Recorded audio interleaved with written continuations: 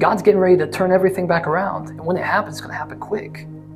And when it does, it's going to be terrifying. I hate to say that, but it's going to be true. We're going to see it one time. Big places are going to begin to go like this. A lot of, even small, medium, big, and God's going to switch it quick. Because there are many people right now mocking, saying, we've heard that for too long. They did that in Noah's time too, and it started raining.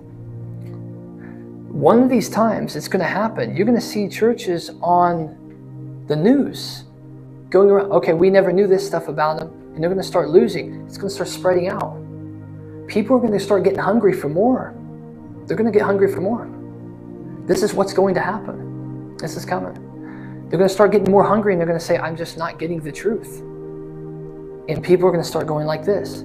Not saying someone was bad, but God's going to do a reversal. And when it happens, it's always at first it goes, I don't know if that's going to happen. But when it happens, it's like, wow, it happened. It happened, Why do you think God is purging and cleansing his people so much right now? He's trying to get certain people ready for the big thing. Because let me tell you something, God can give a big breakthrough that they're known around the world in 1 second. He can do that. Around the whole world. But you know what that means? Man, it can hit them like a brick wall too and not be good. It can hit them like a brick wall and they're going, I was not prepared for this. I thought God was just going to do this, but he did some way, and it brings attack.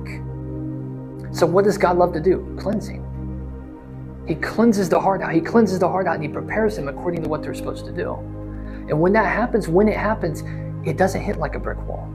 It's prepared for, But I'm telling you, a lot of the churches, they'll either change when it comes to the gifts, or they won't accept it. They'll attack it. And that's what's going to end up happening. Because when God really pours out his Spirit, of course we see revivals going on. It hasn't happened yet.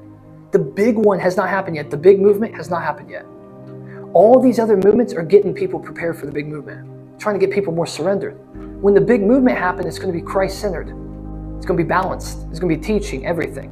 Teaching, deliverance, healing, all the above. It's going to be deep. It's going to be persecuted hardcore.